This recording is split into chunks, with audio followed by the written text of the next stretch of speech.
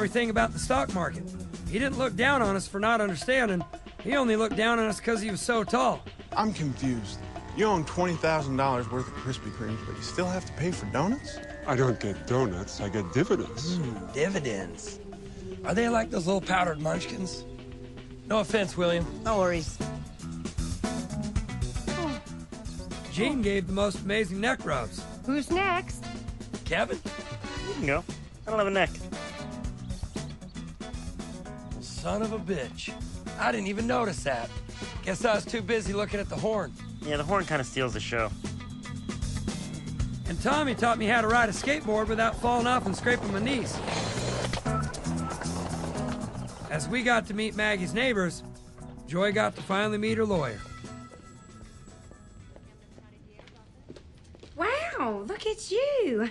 Glad you're the one that's going to be handling my briefs. Don't get insecure, baby. It's all an act. Oh, no, I'm not your attorney. I'll go get her. Her? Darnell, there's no way in hell I want a woman to represent me. Nobody pays attention to a woman unless she's on their lap with 2 minutes left in the damn song. That's not true. There are a lot of smart women out there. Diane Sawyer and that Chinese chick at the deli, she always gets our order right. And she totally guessed who would win at the Kentucky Derby.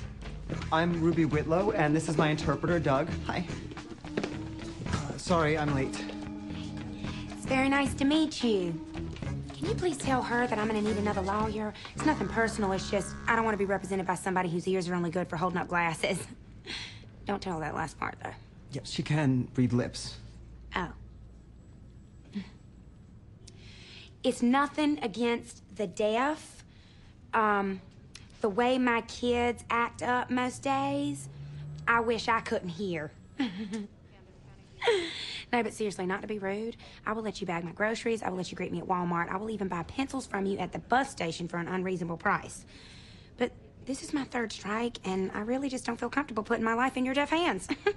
You understand that, right? She says she's the lawyer the court appointed you, and if you don't like it, you can represent yourself, you ignorant white trash whore.